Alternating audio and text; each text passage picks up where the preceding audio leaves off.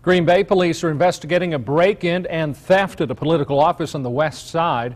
Workers with the recalled Dave Hansen group say someone got into their headquarters on West Mason Thursday night by smashing a window. They say recall petitions, T-shirts, and a computer were stolen. The group is trying to get enough signatures to force a recall election for Green Bay State Senator Dave Hansen. Hansen is one of 14 Democratic senators who left the state to prevent a vote on Governor Walker's budget repair bill.